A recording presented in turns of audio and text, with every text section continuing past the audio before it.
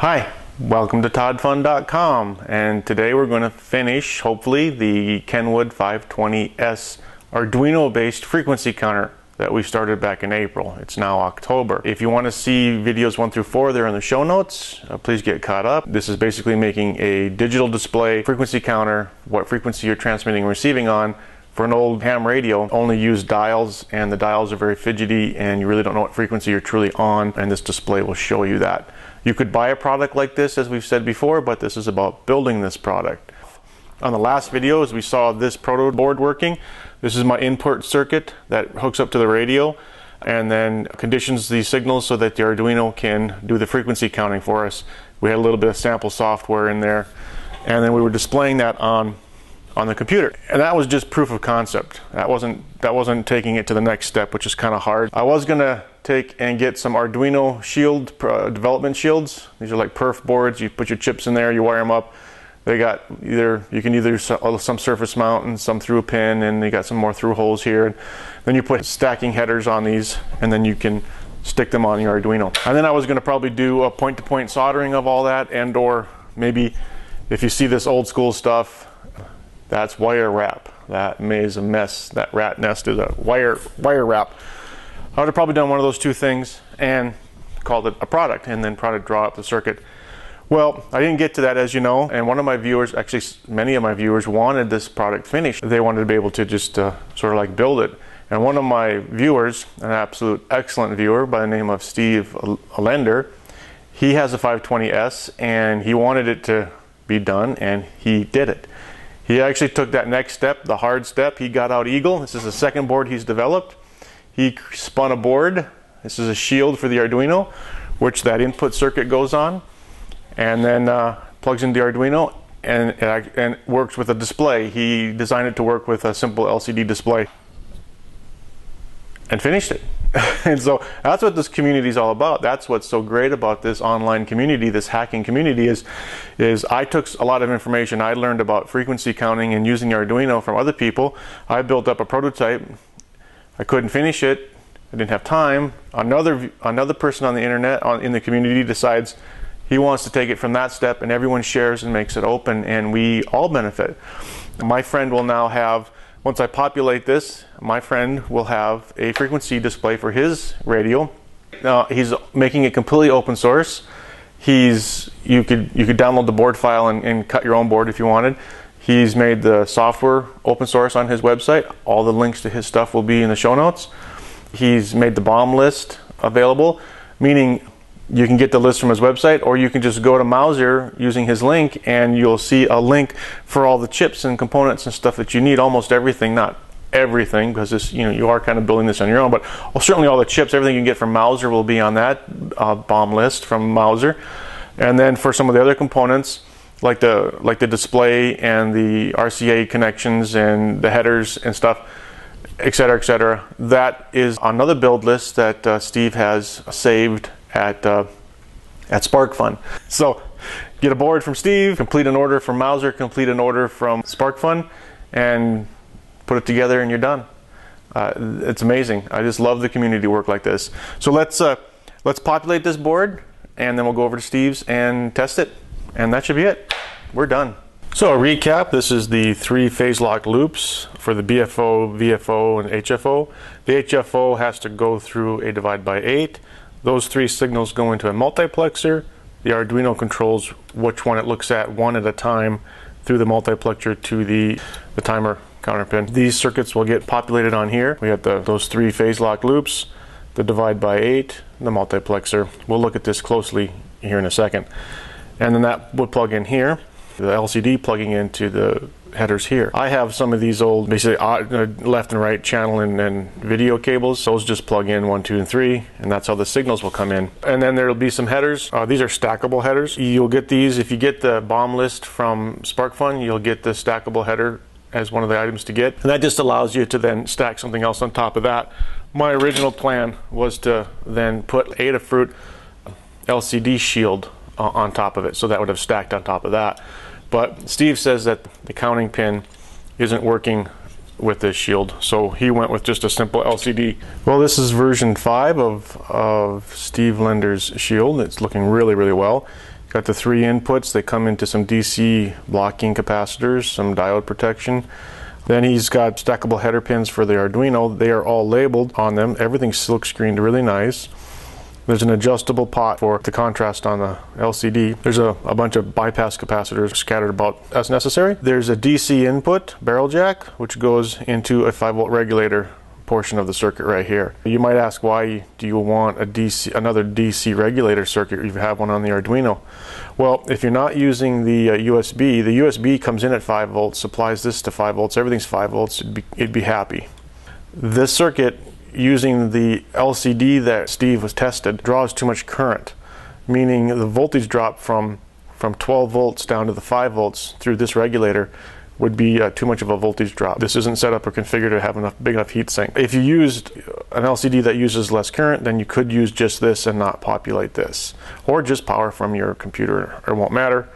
Or don't power from the radio. Power from something that's closer to 5 volts, something like a 9 volt would be fine too. So we're ready to assemble. I have my chips here, and I have a well-stocked parts bin, so I did not have to use Steve's link for Mauser, but I did check it out. It is a nice link that you link to it, and everything you need for these components are on the list. You just say yes, add to cart, and buy it. If you go to Steve's webpage, which is linked in the show notes and at Todd Fun, you'll see all the build information and as well as the bombs, and there's a link to the Spark Fun, and you just go there and you say yes, add to cart on everything, and you get, ta-da! Spark Fun sends you all the little bits you need in a little cute little red box. These are for the display. Let's see, this is the display, that a 2x16 display. That's really nice. And then these will just be used to hook it up to the shield. And then we get the RGAs. I ordered a few extra of these stackable head pins because I do a lot of Arduino stuff and I burn through these pretty quick. And then DC power jack. Now for the power, I always save these things, and when the things go bad, I just save the little pigtail of it. And I want this to go to the radio so that the radio will power this circuit. Go to Steve's site for the build because I'll include the link to the final version 1.5. That's what this is. And he's got instructions on how to put it in, what things to worry about, and it's basically a step-by-step instruction. Okay, time to solder it up, and I'll show some photos. I have some high-res photos at toddfun.com of what I do. So the build is done, everything's put together. I didn't put the chips in yet because I wanted to make sure that there was no shorts, and I turned down the power real slow to make sure the regulator come on. I don't know if you can tell that light is on. I just want to make sure that this was fine and the current was down, just enough to draw that light. Okay, all the components are off of here and onto here. Here's a different one of those. And that's ready to be powered up. I got my current limit on, and I'm going to go ahead and start turning up the voltage and it should regulate itself even without the Arduino. It's got its own built-in regulator. Current didn't get over more than 20 milliamps because we're not driving really anything right now. I've uploaded Steve Lender's code into the Arduino, and notice I did put a couple layers of electrical tape over there so I won't get any shorts with these RCA jacks over the bottom. I did make them very, very short. I trimmed them up really short and then soldered them. Actually, I trimmed them and then soldered them in really short. That gives me a little more room, and there's a little piece of electrical tape here, a couple layers there, so it won't short out on your in-circuit serial programmer that is on your Arduino. Look for anything else that might short out metal-wise, metal to metal, before you put a shield on. I'm going to power from the top one, which has the larger 5-volt regulator. These are the wires that actually come from SparkFun on that order, bomb order. This is the display from that. And you hook them up. You just make sure that 1 through 6 and 11 through 16 go to the same here. They're marked 1 through 6 and 11 through 16. So red up here goes to number 1 down here, and red over here goes to number 11 down here. And then those will hook up, and that makes it real easy. And they're not even that long, so it's perfect for getting it in a box. I'll start turning up the power. You should see the power light come on, and then display when it gets enough juice. Come up on 5. Yep, we're already at 6. We're getting red light. Oh, I see a display coming on, 7 volts. Yeah, that's looking good. And I'll take her all the way up to about 14 because that's about what the radio will output through the back power supply. It doesn't have any frequency right here yet. It's not hooked up to the radio, but this is KV60. That's the call sign of Steve Lender, and then and that's also his webpage.com. And then he calls this a DG5 emulator version 1.5. Frequency, the L stands for lower. It would, if it were calculating, it will tell you if you're in lower sideband, upper sideband, or CW. There is a contrast adjust on here, so let's see. We should be able to make it too dark, and we should be able to make it too light, right? So we just want to get that right. To show the backlight, I turned off all my lights in my lab, and now I'm going to turn off my desk lamp. Yeah, the camera adjusts the best it can, but it's really comfortable to the eye. It's not too bright. It's just enough to see, so that's a perfect setting. Okay, time to build a box for this. Well, there you go. The box is done. I painted it black. Got an opening for all the stuff in the back. Got some feet on there. Got the display in there nice. Got a little overhang here just for, you know, just for looks. I guess we could plug it in and see it working.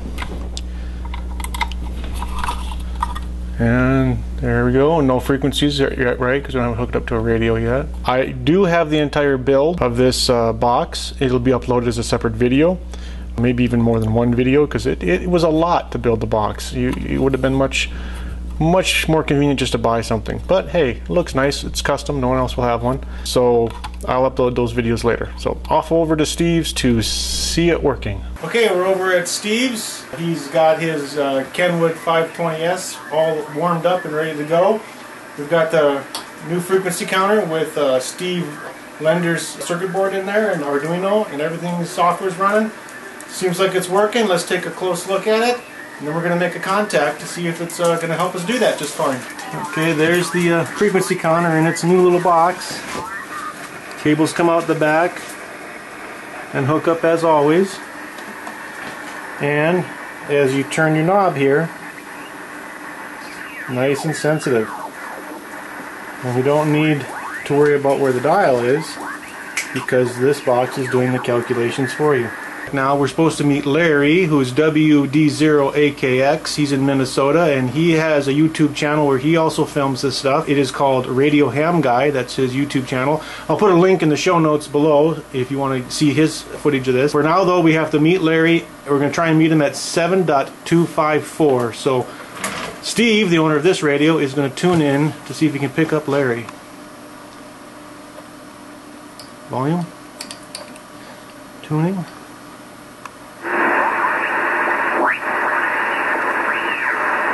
Too far. Too far.